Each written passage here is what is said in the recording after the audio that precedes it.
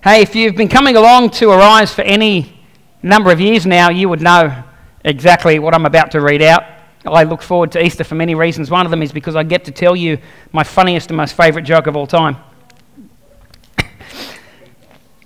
A man and his wife and his mother-in-law went to the Holy Land. And while they were there, the mother-in-law passed away. The undertaker told them, you can have her shipped home for $5,000, or you could bury her here in the Holy Land for $150. The man thought about it for a while and told him he'd just have her shipped home. The undertaker was dumbfounded. He said, why would you spend $5,000 to ship your mother-in-law back home when you could have her buried here in the Holy Land for only $150? The husband replied, look, a man died and was buried here 2,000 years ago, and 3 days later he rose from the dead. I just cannot afford to take that chance. Thank you for laughing, even those of you that have laughed over the last 7 years as I've said the same joke on Easter. But it is a cracker, And we are here this morning to celebrate and to remember the resurrection of Jesus Christ. If you've got a Bible there, turn with me to 1 Corinthians chapter 15 and verse 1 to 8.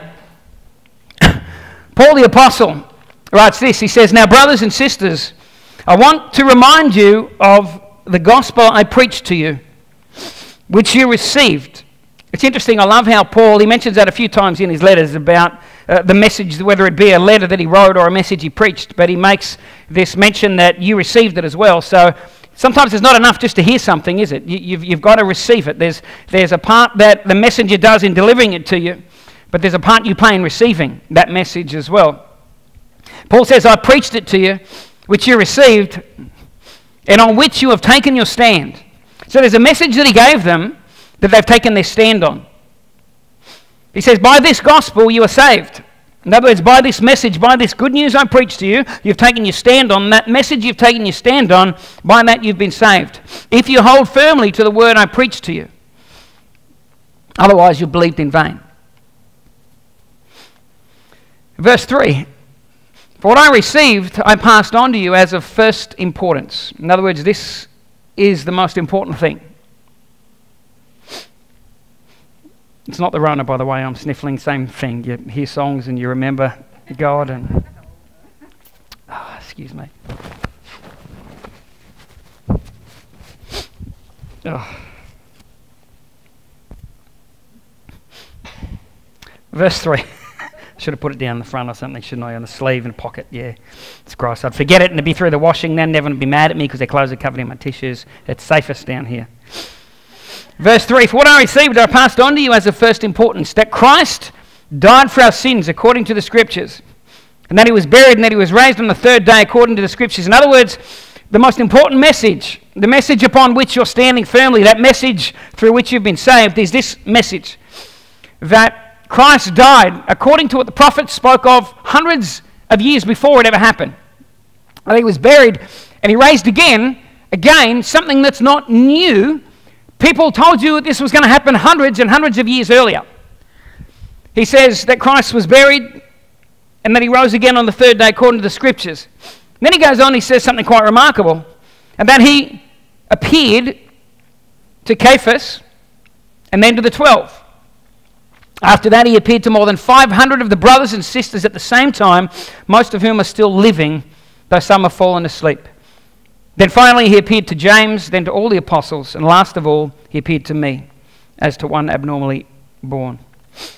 The gospel Paul preached, the message that he carried to the known world at the time, was this simple message that Jesus Christ was buried according to what the prophets said, crucified according to what the prophets said hundreds of years ago, that he was buried, and that he was raised again from the dead, which we were told about hundreds and hundreds of years earlier. In other words, God has been prepping humanity for this moment in time where Jesus would come and would be crucified, would be buried, and 3 days later would do something that nobody else had ever done and would raise from the dead. Don't act so surprised, you people, because God gave you a forewarning hundreds of years ago through your own prophets. He told you that this is what was going to happen. Our message is a message that revolves around the death, the burial, and the resurrection of Jesus. This is our message. This is the reason why the church exists. This is the reason why we have the hope of eternal life. This is the reason why we believe in the power of Jesus' death. This is the reason why we can be free of the fear of death, because Jesus Christ has been risen from the dead. Amen. Isn't that a good message this morning? It's good news. It's good news for us. You see, Jesus' life alone was not enough to truly transform his disciples. How many of you know that? How many of you have read the historical accounts of Matthew, Mark, Luke, and John? And let me just say, when the gospel writers sat down and penned these ancient documents, none of them thought they were writing a religious book. Have you ever thought about that? None of them thought they were writing a religious book. They weren't writing these things down going, I can't wait till I think it's 400 AD, whatever, when I can't remember who it was who actually gathered all these ancient documents together and said, let's get copies of them and let's compile them in a book and give them a leather-bound cover and let's make sure that everybody gets a copy of it. That was hundreds of years after these guys wrote these letters. When these guys wrote these letters, when Matthew, Mark, Luke, John sat down and spoke to eyewitnesses or recalled to memory what they'd experienced, none of them were writing thinking one day this will be bound together and stuck in a religious book. What they were writing was historical fact, according to the way they understood it and the way they had investigated it and what they knew to be true. So it's important when we read these letters that we don't think we're reading some religious book. They were never intended. They've become a religious book because over time we've turned them into religious writings. But when they were written at the time, they were not written at all with these writers going, we're going to write religious writings or put down a religious book. They were writing historical fact. These are facts. These are things that we can verify. We have seen them with our own eyes. We heard them with our own ears. Or we spoke to people who experienced them firsthand. And so we're documenting history. So keep that in mind as I continue to talk this morning. We're not talking about stuff in religious writings. We're talking about historical fact. People that wrote from a historical basis who did their research, not from a religious writings perspective. Jesus' life alone was not enough to truly transform his disciples. How many of you know they ran at his moment of weakness, at his moment of time that came where he was being taken by the soldiers in the garden? His disciples ran. They fled. These people that were so gung-ho that followed him around, that cheered him on, his cheer squad, as he did miracles and confounded the wise and so on. These people took off and left him at the moment when the soldiers took him. In other words, his life, as interesting as what it was, probably changed their lives, but it didn't transform them. It didn't transform them. Jesus' crucifixion didn't transform them. Even the sight of an empty tomb was not enough to transform them. It probably changed them in some way, but it didn't transform them. In Luke chapter 24, verse 12, it says, Peter, however, got up and he ran to the tomb after he'd been told that it was empty. He ran to the tomb, bending over, he saw the strips of linen lying by themselves, and he went away wondering to himself what had happened. Wondering what had happened. I mean, Jesus had already told him he was going to do this, but they still didn't believe. And so even though the tomb is there empty and the linen strips are there, it wasn't enough to transform Peter.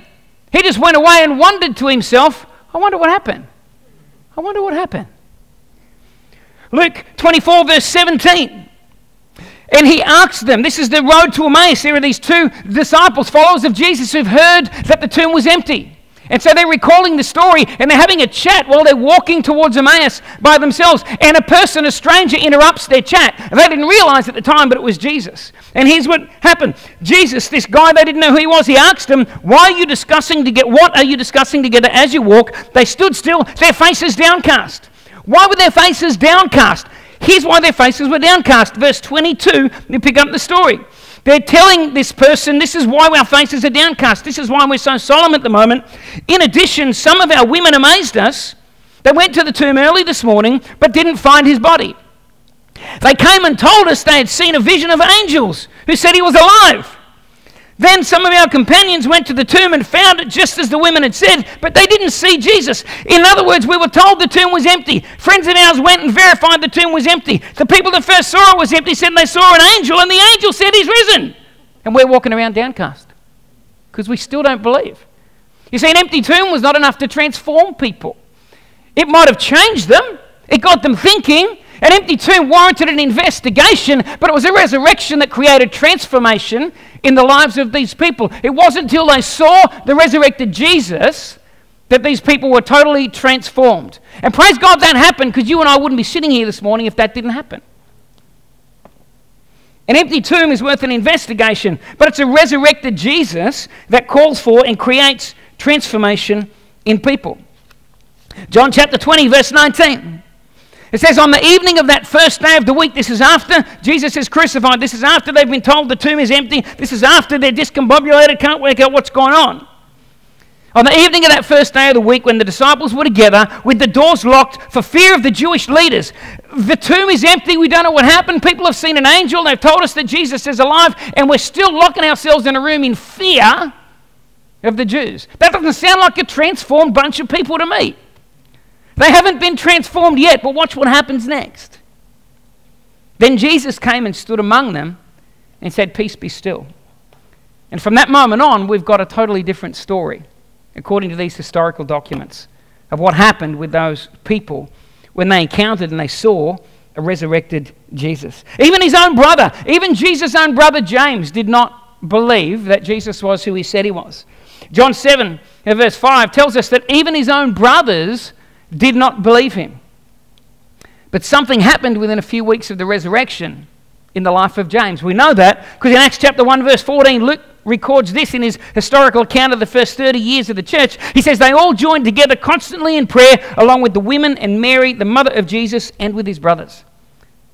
1 Corinthians 15, Paul tells us what happened to James. He says that Jesus appeared to James.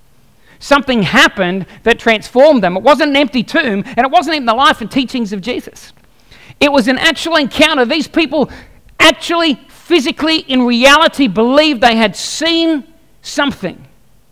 And they were convinced that the something they actually saw with their physical eyes in a natural world was a man who was crucified 3 days earlier and rose from the dead. And with that vision, with that picture of a resurrected Jesus, those people were totally and utterly transformed. You see, it was the resurrection that powered the movement that we call Christianity, that they called back then the way. In fact, Jesus actually said that his resurrection was going to be the sign that he was going to perform for an unbelieving world. In John chapter 2, verse 18 to 22, the Jews then responded to him. And this is what they said to Jesus, what sign can you show us to prove your authority to do all these things that you're doing? And Jesus answered them, he said, destroy this temple and I'll raise it again in 3 days. They're standing with the temple in view, and they thought he was talking about the physical temple in Jerusalem. And they replied, it's taken 46 years to build this temple, and you're going to raise it in 3 days. But the temple he'd spoken of was his body. After he was raised from the dead, his disciples recalled what he said. Then they believed the scriptures and the words that Jesus had spoken. Isn't that interesting? After he was raised from the dead, then they believed the scriptures. Then they believed the words he had to speak. It wasn't until after they encountered a resurrected Jesus that all the pieces fell into place for them in terms of their Christian experience and their Christian journey, if you want to put it that way. Matthew records a similar thing, Matthew chapter 12, verse 38 to 40. Then some of the Pharisees and teachers of the law said to him, to Jesus, Teacher, we want to see a sign from you. And he answered, a wicked and adulterous generation asks for a sign, but none will be given it except the sign of the prophet Jonah. For as Jonah was 3 days and 3 nights in the belly of a huge fish, so the Son of Man will be 3 days and 3 nights in the heart of the earth. Jesus said this to us. He said, the sign that I am who I said I am is not going to be healing a leper. It's not going to be raising another dead person. It's not going to be refuting the Pharisees. I'm going to do something that is irrefutable. I'm going to do something that you're not going to be able to work out. It's going to send your brain in a spin. It's going to be otherworldly. I'm going to predict my own death, burial, and resurrection, and then I'm going to pull it off. Watch this space. And we're here this morning because apparently Jesus actually did it. He actually did it.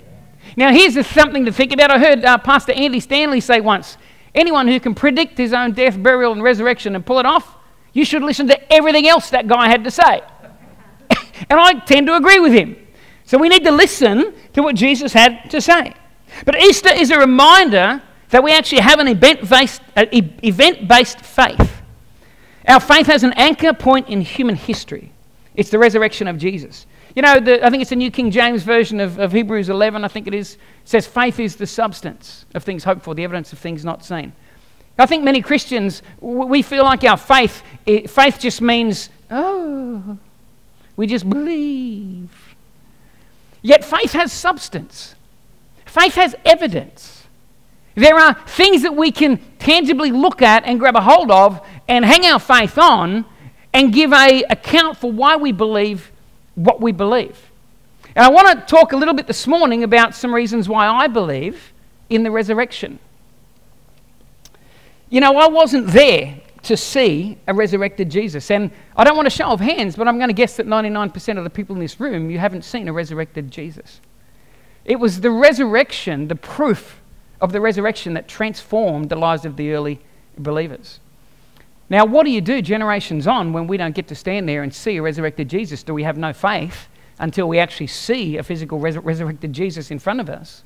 In which case, probably many of us in this room wouldn't be here. But I believe that there are other things that God has given to us and other ways that we can communicate to an unbelieving world why we believe in the resurrection of Jesus. I want to just give you a couple of things to think about this morning. If you believe in Jesus, I want you to think about these things, because when somebody says to you, why do you believe in the resurrection? How many of you know that God operates differently with each of us? I don't believe in Jesus because he healed me once of something. Whether he healed me or not, guess what? 2,000 years ago, a guy was crucified, buried, and resurrected, whether I got healed or not. Whether I'm feeling happy or sad today, a guy was crucified, buried, and resurrected 2,000 years ago. That's what my faith hinges on, is at a moment in human history, not an emotion I may feel right now.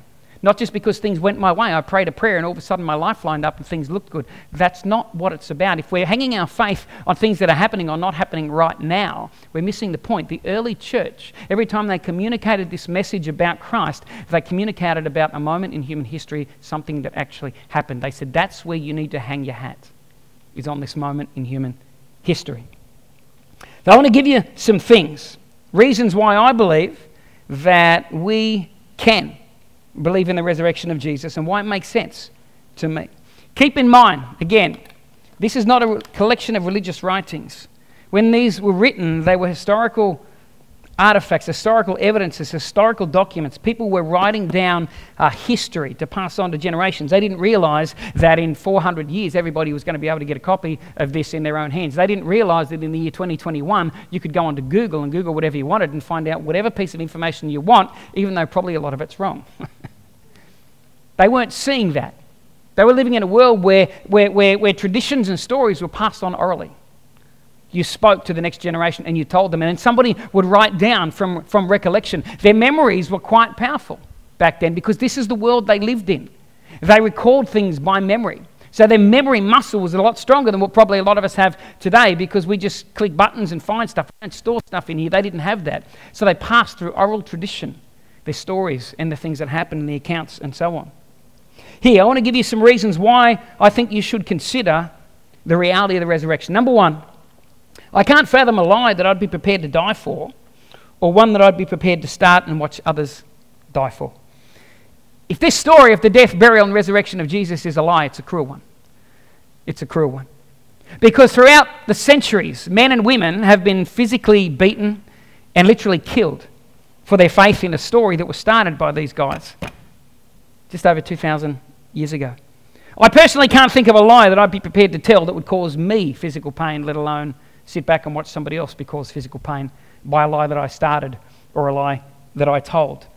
Yet that's exactly what's happened with this story about the death, the burial, and the resurrection of Jesus Christ. These guys, they recorded in history that this event actually happened and that people actually saw this resurrected Jesus. Paul, who we all know used to be Saul, in the first 30 years of the church, he was persecuting the church. He was killing Christians. And he had an encounter with the resurrected Jesus on a road as he was on his way to get more Christians to kill them because of their belief in Jesus. He had an encounter with the resurrected Jesus, transformed, changed his life. He went on to write 2/3 of what we call the New Testament now. Paul was beheaded in Rome, 67 AD. That's a high price to pay for a lie that you perpetuated by writing 2/3 of the New Testament.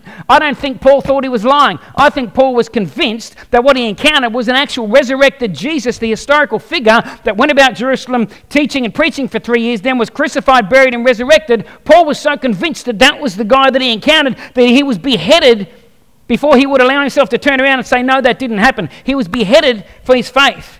Peter, the one that denied Jesus. You know, when the rooster crows 3 times, you're going to say, you don't know me. That guy that denied Jesus at the crowing of a rooster because a little slave girl come up and said, you're one of them, aren't you? And he denied Jesus. That guy was also killed. He was also crucified around the same time for his faith. Only Peter was so in awe of who Jesus was that history tells us when he was crucified, he asked them to put the cross upside down because he didn't feel worthy to be crucified in the same way as Jesus, upright. So his cross was put in the ground upside down. That doesn't sound like somebody that knew what they were propagating was a lie. When I go back and I look at the historical stories, 11 out of the 12 original propagators of this message, 11 of the original 12 were martyred. That means they were physically killed for their faith. That means all they had to do was one thing to not die. Say, it's not true. It's not true. And Paul would have got up and been let out of prison from Rome and gone on his merry way and had a wonderful life. Peter could have had a wonderful life. But they didn't say that. Thomas, who stood there at one point, even when the other disciples said, we've seen Jesus, Thomas said, unless I put my fingers in the holes, I'm not going to believe it. And then Thomas saw the resurrected Jesus. How convinced was he? He was that convinced that he got on a boat, went over to India, and history tells us he was martyred for his faith, taking this good news to the subcontinent of India. And he was killed for his faith. And there are men and women beyond that for thousands of years who to this very day are still being brutally bashed, beaten and killed and suffering loss for their faith.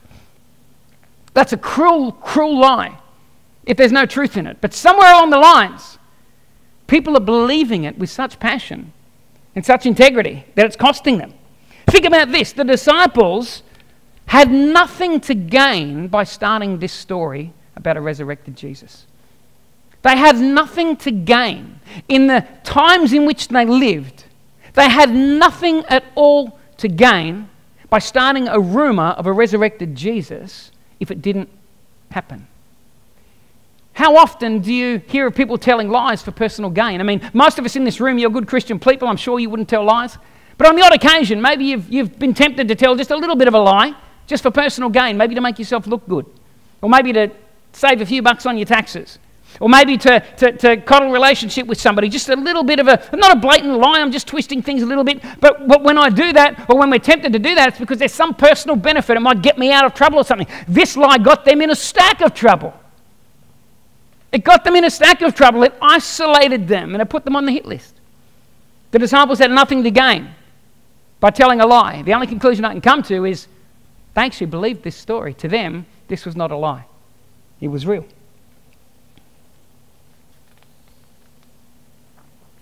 Second reason, the original documented witnesses, all four, Matthew, Mark, Luke and John, all four of them mentioned that the first person to see the resurrected Jesus was a woman. Now, if you go back and you look at the culture of that day, a woman's testimony basically meant nothing. In a court of law, a woman's testimony was pretty much invaluable. Only on very, very rare circumstances would a woman's testimony be accepted as valid. Most of the time, it was an invalid testimony back in that particular day.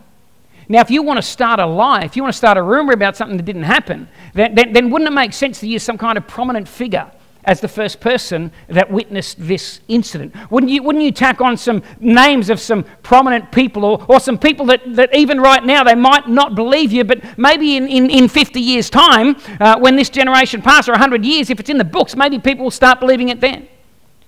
But the first people to see Jesus were women. And why would you record that the first people to see Jesus were women if you were trying to get some valid traction with the story? The only possible reason I can think of is because it was actually true. Matthew says it. Mark says it. Luke says it. Even John. All four of the writers mention that the first people to see the empty tomb, the first people, were women. Now, if you want to start a lie, then pick more credible witnesses as your starting point. In the day and the culture that this was written, they were doing everything they could to undermine their own story. All I can think of is they must have actually believed that it was true. The third thing, the actual claim of an empty tomb. Considering the incredible disruption that this movement was already to the Jewish leaders and to the Romans in the day, wouldn't it make sense if they had a body for the Jewish leaders to simply produce the body? What about the Romans? The Romans who were in charge of the known world at the time. If they had knowledge of where the body was, why didn't they just produce the body? Or why didn't somebody come out and say, the body is over here, or the body's over there, or this person took it, or that? Why didn't they produce some kind of evidence? Did you know to this day there's no documented evidence about the whereabouts of Jesus' body? No documented evidence. Some people say that believing in the empty tomb takes a great deal of faith. Let me tell you something. Based on the evidence that's actually available, it takes more faith to believe it wasn't empty. Based on the evidence. The problem is most of us have a bias towards faith or unbelief. And so we curdle towards that bunch of information and we forego the other side of the argument. But the truth is there's probably more evidence for the resurrection of Jesus as an answer for the empty tomb than there is for any other reason why that tomb was empty.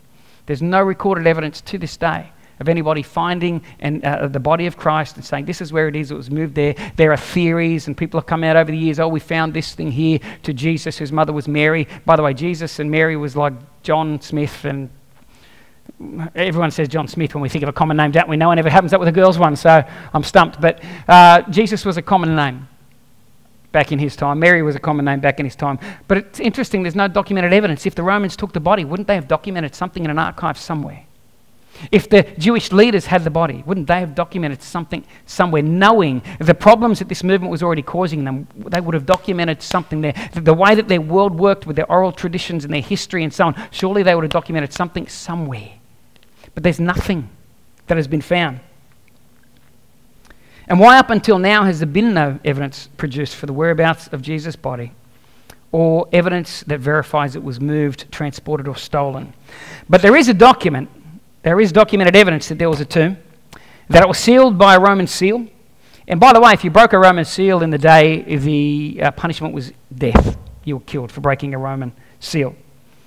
So if the followers did break the Roman seal, then the Romans would have gone nuts on the followers of Jesus and just killed them for breaking the Roman seal. But there's no evidence that they chased them down for breaking a Roman seal. They chased them down for propagating a message about a resurrected Jesus.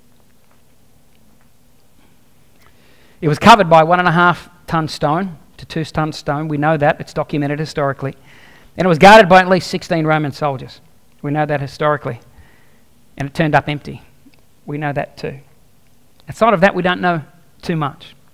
In fact, instead of producing a body, the best the authorities of Jesus' time could do is they came up with a lie to explain it. Matthew 28, 11 to 15 says, while the women were on their way, some of the guards went into the city, reported to the chief priests everything that had happened. When the chief priests had met with the elders and devised a plan, they gave the soldiers a large sum of money, telling them, you are to say his disciples came during the night and stole him away while we were sleeping. If this report gets to the governor, we will satisfy him and keep you out of trouble. So the soldiers took the money and did as they were instructed, and this story has been widely circulated among the Jews to this very day. Matthew wrote this approximately 40 to 60 years after the death of Jesus. So 40 to 60 years after the death of Jesus, Matthew writes down in a historical account, this story is still being propagated, because it was. Because it was. Notice in 1 Corinthians 15, when Paul talks about the resurrection, he says he was seen by the disciples, then he was seen by this, seen by that. Then he says he was seen by over 500 people, most of whom are still alive today. You don't say that kind of stuff unless you're expecting someone to come back to you and go, really? Most of them are still alive today? Give me a name. They're not trying to hide anything. All these guys were doing was writing down historically the facts of what actually happened 2,000 years ago. 2,000 years ago.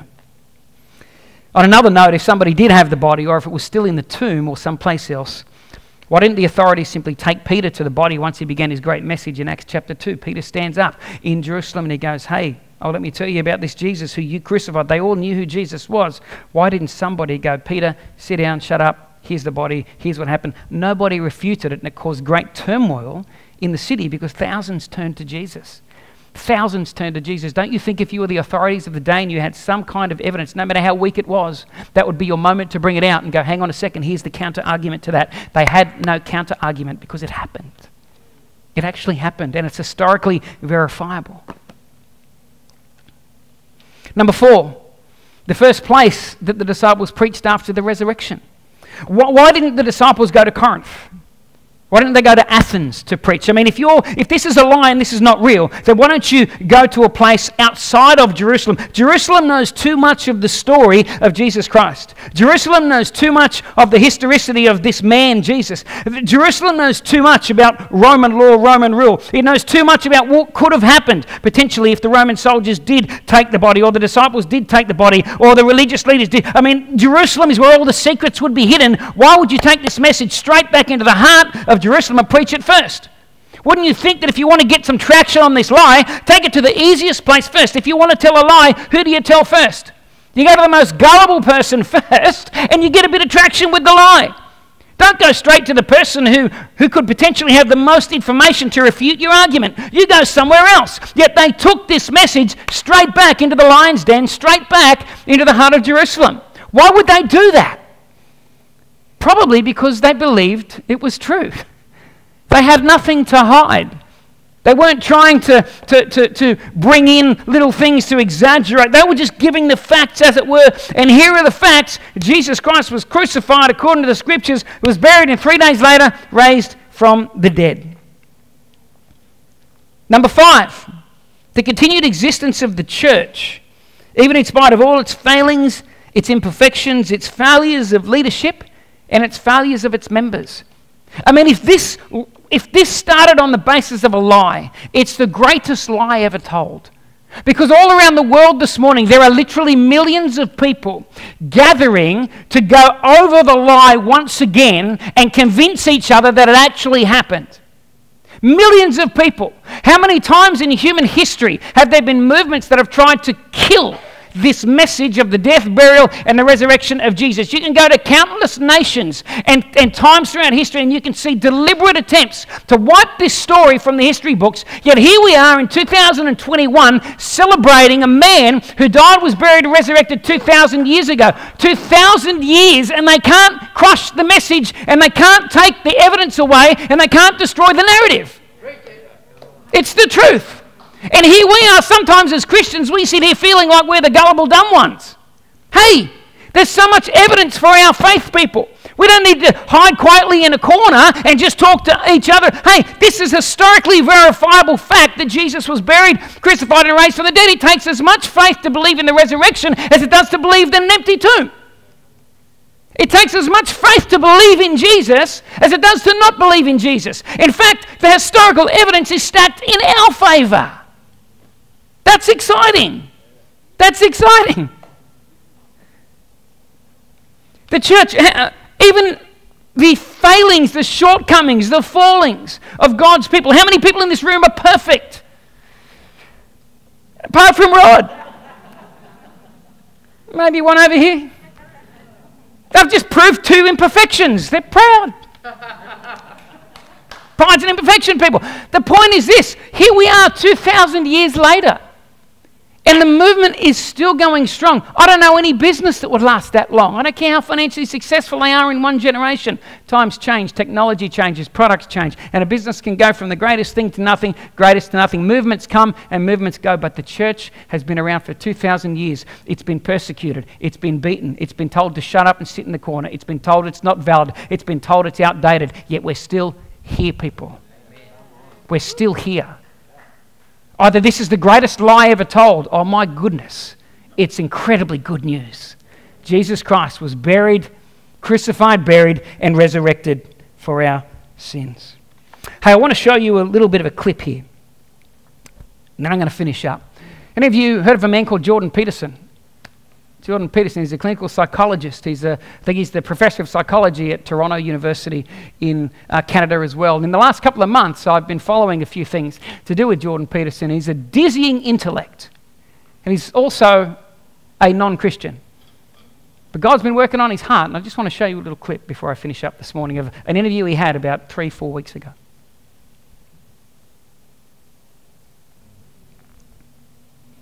It's too terrifying a reality to fully believe.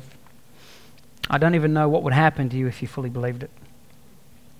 I guess my last point for why I take the resurrection seriously is because of my own transformation, my own journey with God, and I would dare say your journey with God as well. I remember being 19 years of age, and I remember feeling like, if this is all there is to life, then what's the point? If what I can see, taste, touch, feel, and smell is as good as it gets, it's not very good.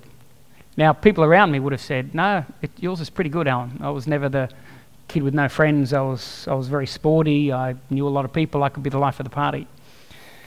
But deep down inside, I was empty. And I didn't know why. Because I had things that other people wanted that they thought would make them happy. But I used to go to bed at night time after being out with my friends and being at parties, and I would lay my head down in my bed and I would cry myself to sleep. Because when the music was gone and the friends were gone and it was just me, inside I was so sad about my existence. And I couldn't work it out. One day, I'd been out with my mates and we came home, and I woke up one morning very early, and I was living in a caravan at the time, and I had a friend of mine asleep on the kitchen table, another guy on the floor, another guy just bodies all over my caravan. And I sat up in bed and I heard this voice, and this voice said to me, "Alan, if this is all there is to life, why don't you end it?" And it frightened me so much, because it was the first time in my life where I realised if I had something within arm's reach of me right this second, I wouldn't be here today. I could do this.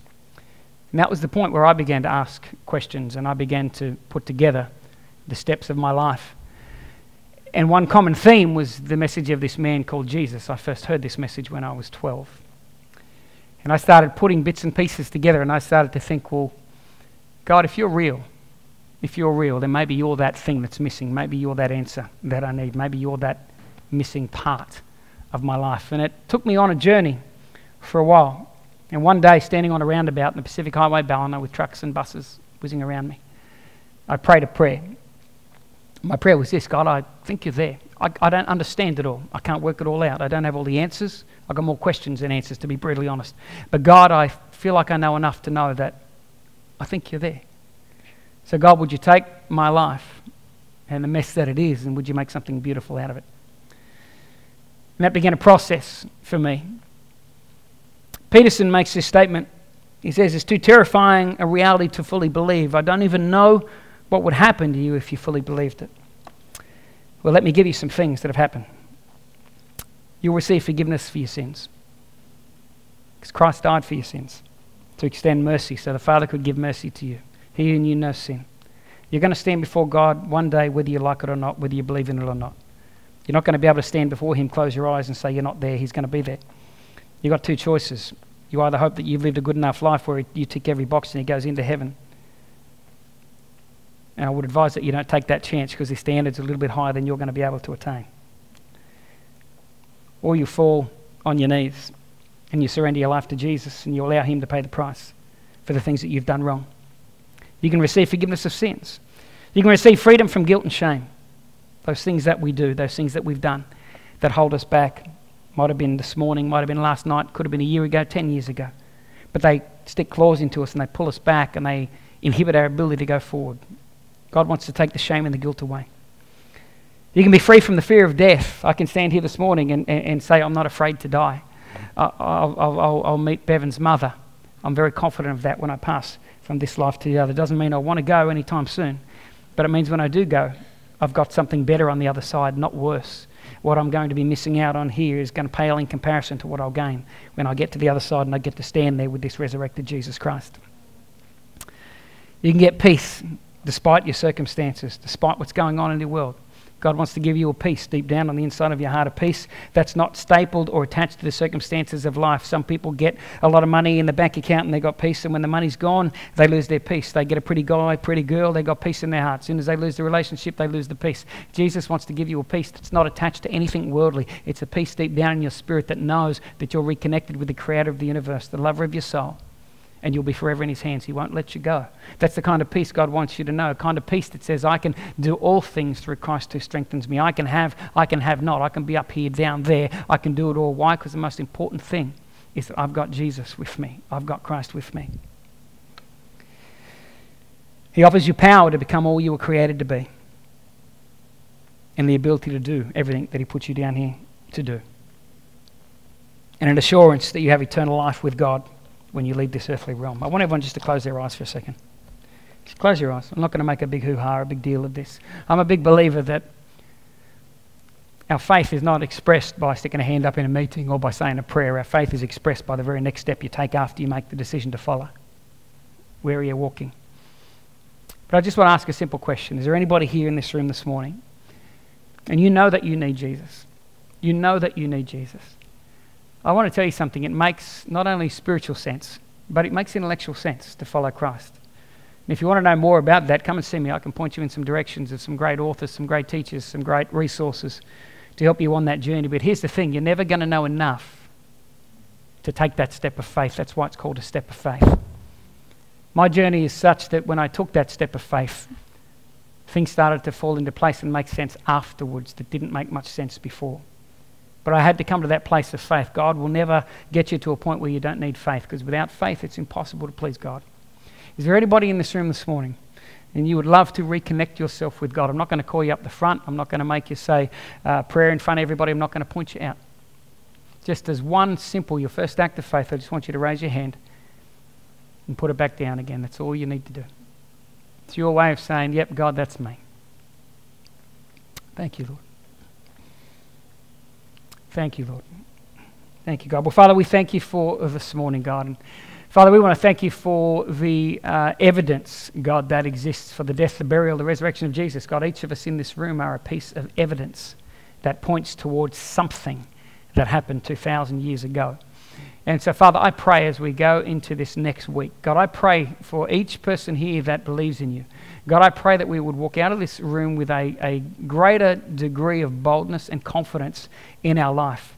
That, God, we're not just believing in fables and fairy tales. God, today is a reminder that 2,000 years ago, something happened, a physical, historical incident took place, where a physical, historical man by the name of Jesus, who was the Son of God, was crucified on a Roman cross, nails driven through his hands and his feet. He was taken down, he was buried in a tomb, and 3 days later, people went to that tomb. The tomb was empty, and that man, Jesus, showed his physical body to a bunch of people that went on to change the world. So, Father, I thank you for that story, and we thank you for the reality of that. And each person, as we go from here this week, God, let us have a new degree of boldness and confidence in what we believe, because we know that it's true. We know that it's true. And Father, in the next 7 days, would you give each of us a chance to share that message with somebody, God? Somebody who up to this point, they don't know that story. They don't know the reality of Jesus. They just know what they see, taste, touch, feel and smell. God, give us a chance to take this good news and to share it with the rest of the world, Father. And we ask this in Jesus' name. Everybody said? Amen. Amen. Bless you guys. Hey, look, you can grab a tea and a coffee if you would like. And just make sure you grab your tea, coffee, chuck the chairs wherever you want, sit down, continue to have a chat with each other. Have a fantastic week, and God willing, next week we'll have worship back up and masks will be removed. So bless you guys.